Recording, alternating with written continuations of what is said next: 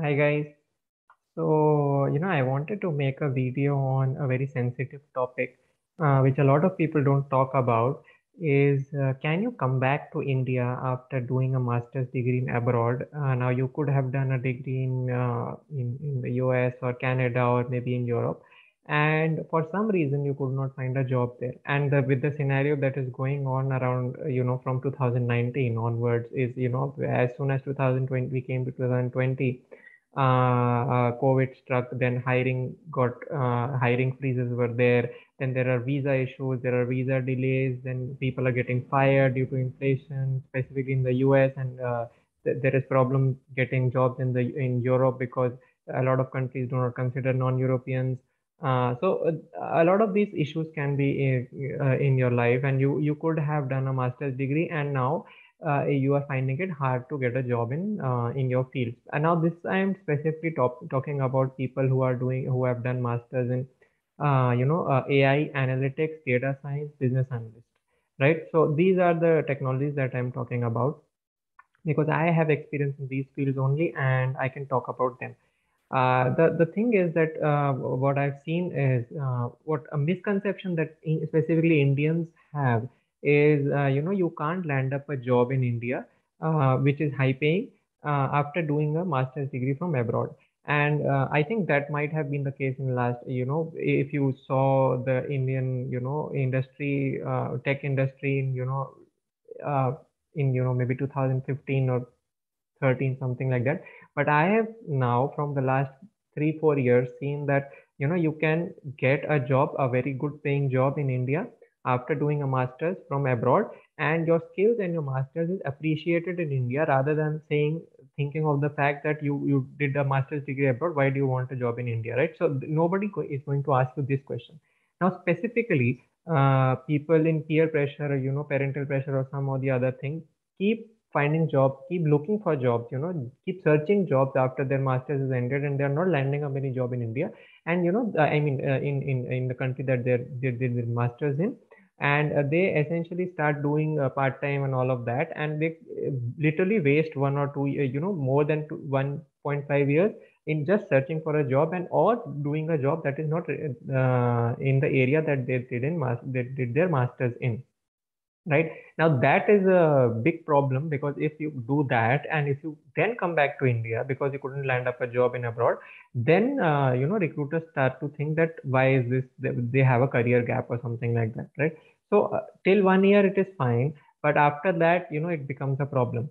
Now the fact that what people think is if you go back to India after doing a master's, then you won't get high pays. Yes, this is true only in the case of mass recruiting companies, but you should not aim those mass recruiting companies because now that time has passed. You should look for companies that a lot of companies in Bangalore, Chennai, Hyderabad are hiring, and even in Noida that have bases in the US, and they have established their office in India, and they are paying quite well. Now, the reasonable amount of salary that any company is giving freshers who have done masters abroad in data science analytics and come back to India is would be around six, starting from 6 lakhs, going till 8 lakhs for freshers, and going till 18 lakhs to people who have 1 to 2 years experience, specifically in data science analytics and machine learning, right? So that is the current scenario in the Indian tech industry. So people should not think that if you go back with a master's from abroad to India, your life is finished, or you won't get a job, you won't get a good paying job, you won't get your profile.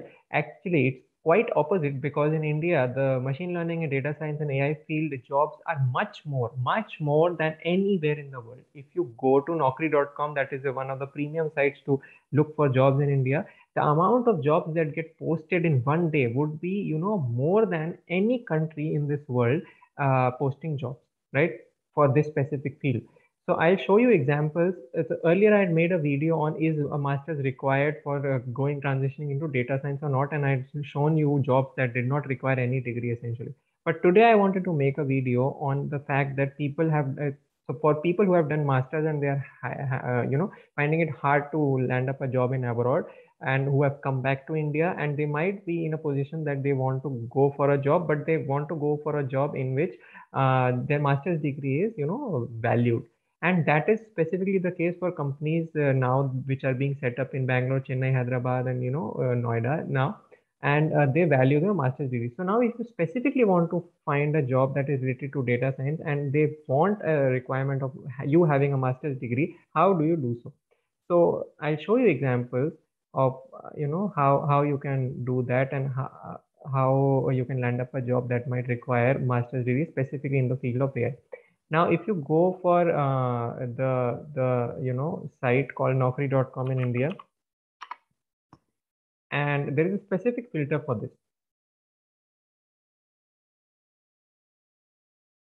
So we shall write data science, and we can write machine learning,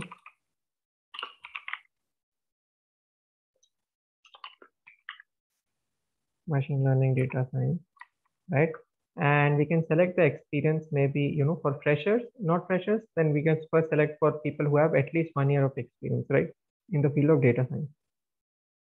We'll see for few examples for people who have 1 year experience, or maybe 0 years experience, because jobs that require 1 year experience also consider people having jobs, people having 0 years experience, right? Now, where the filter is, so if you see on the left hand side, there is a filter of salary. So I won't recommend anybody clicking on the salary range, because a lot of companies write not disclosed, for the simple fact that they can pay a lot of money, right? So that is there. Now go to education and just select MS and MSc. So MS specifically is the term that is used in US for masters, and MSc is used in India as well as abroad, and MTech is also used in India. So you can click MTech and MSc both, because these filters will only give jobs which require a higher degree, right? The specific roles in companies and specific positions, right?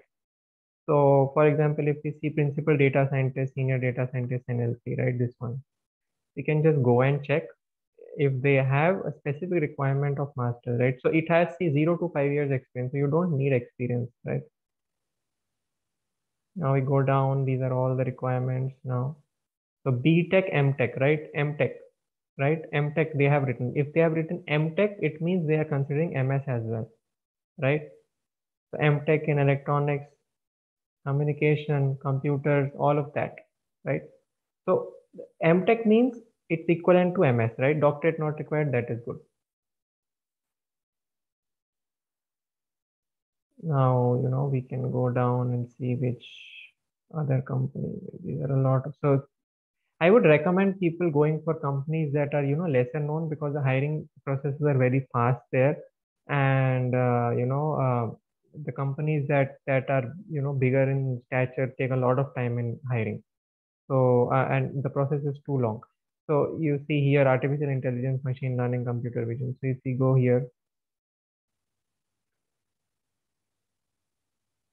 so they have given salary is not disclosed, which means that it can be a lot, right? They don't have a range, which means it depends on the candidate. Now you see here it is written MTech in computers, MS in math, physics, computers. So MS means you can have a degree from abroad. MTech also means that they are considering people from MS. So these are few examples that I wanted to show you. So just keep in mind that if you're not finding a job in masters, after doing masters in AI, specifically analytics, due to some or the other reason, your life is not finished. You can come back to India and get a good paying job in India, and just forget about the people who tell you that if you go back to India you won't find a job without a referral, you can't get a job that is high paying. Just don't apply to mass recruiting companies. Apply to companies that are there in Naukri.com, which I already showed. There are a lot of companies. And do not listen to people who say that it is very difficult to get a job in India, you have to stay in abroad. The problem with staying in abroad and job searching for more than 1 year is having a career gap in your resume, which is very bad later on in life for India, right? If for some reason you have budget constraints, and then after 1.5 or 2 years you come back to India, then it is a problem for you. If you can come before that and get a job, it's very good, and you will have a core machine learning AI data science job in India, which is paying a lot of money based on the Indian context. I have seen from my own eyes, there was one office that was hiring 200 data scientists at one time. That was a UK based company that had just opened their office in Bangalore, right? So just I think the myth that people have that doing masters in abroad and going back to India, is a walk of shame, or everybody will tell you that, oh, you couldn't get a job in abroad, what is wrong with you? That just don't pay any attention. Just go back to India, get a job in your core field, and you build your experience there. And later on, you might have a chance to go on a work permit. I have also made a video on how to get a work permit directly from India, so that is also sorted. Later on, if you would want to, you can get your visa renewed from that country and come back. That is also there. And if you want to settle happily in India, that is not a problem, because I think today, in today's context, the number of AI and data analytics jobs that India has, and the number of jobs that are being posted in India at any given day is lot more than any country in this world, right? So this is just a kind of good information for people who want to go for data analytics jobs, and they are having hard time getting job in abroad, because it's very different to get a job in abroad and getting a job in India. Everybody knows, right? So this is for those people. So they should not lose hope that they are not getting a job in AI analytics in abroad. They should come back to India, start working, and get a good package. And mostly they'll get a good package until they should not just apply to mass recruiting firms. Just leave that. If any other company, just apply to that, right? So this, I hope this video is informative, and I have also posted a link in the description of how, if you are successful in going back to India, getting a job, then how to get a work permit job outside India again, if you in few years you want to go back to abroad again, right? So I have posted that link in the description. Please feel free to watch, and if anybody wants to connect with me, I've given my LinkedIn ID as well, so you can connect and ask your doubts. Thank you so much. I hope this video was informative, and have a good day. Bye.